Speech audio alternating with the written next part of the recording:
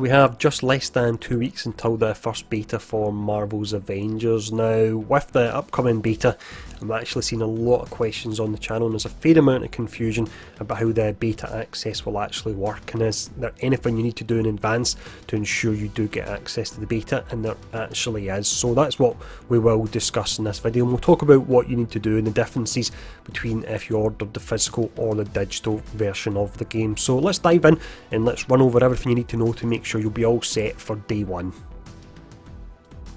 Starting off then with the physical copy, when you would have actually purchased this, you would have provided your email address, and this is where the beta code will be sent to. We don't know how far in advance it will be sent for the actual beta, but imagine once the first codes start going out, there'll be a lot of fanfare and there'll be a lot of posts on Reddit and on Twitter discussing that. So do make sure to check your email, make sure to check your junk and your spam email, because generally emails such as that will get put there.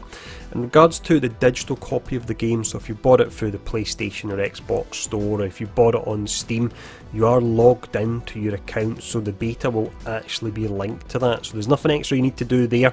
However, there is one final step you need to do for both the digital and physical versions of the game, and that's what we're going to run over now.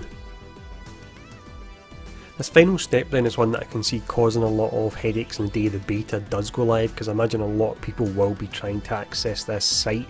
It's a site where you actually register for a Square Enix account, because you will need that to access the game. Now, there is a link to that site in the description below, so you just click on that. It'll bring up the following page you can see here. It's all self-explanatory. You can actually log in using your Facebook or your Steam credentials, or you can sign up using your specific email address, and you'll be entering your password, your username, and you're choosing your country and region as well. So once you're actually registered with that account, that will allow you to log in with the physical version of the game once the beta goes live. If you're using the digital version, there's one further step we still need to do. For this final step then, you want to make sure you're actually fully registered. You'll log into your account. Up the top right, you've got a little icon where you would normally see your avatar. Now, if you click on that, and then you want to click on linked accounts, from there you'll be taken into this page here, and this allows you to actually link up your account to the pre-order version of the game you've bought. So if it's on Xbox, it's on PlayStation, or it's on Steam, you are able to do that. And yes, I've actually purchased the game on both Steam and PlayStation Network.